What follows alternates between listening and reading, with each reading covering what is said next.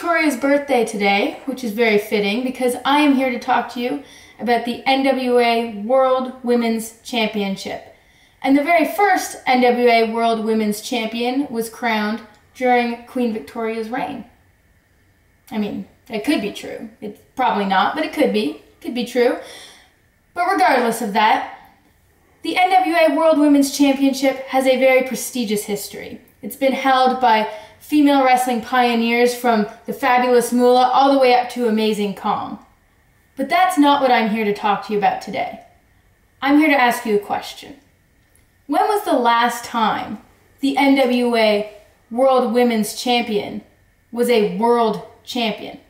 When was the last time they had the responsibility of traveling all over the world to take on all comers to prove that they are the best female wrestler anywhere? Because, I've already done all that. I've traveled to 15 countries over 10 years. I have beaten the best of the best. And Barbi Hayden, your title reign is young. I'm coming to Austin, Texas to Inspire Pro Wrestling on May 25th to challenge you, Barbi Hayden. Not as a wrestler, but as a champion. So Barbi Hayden, the choice is yours.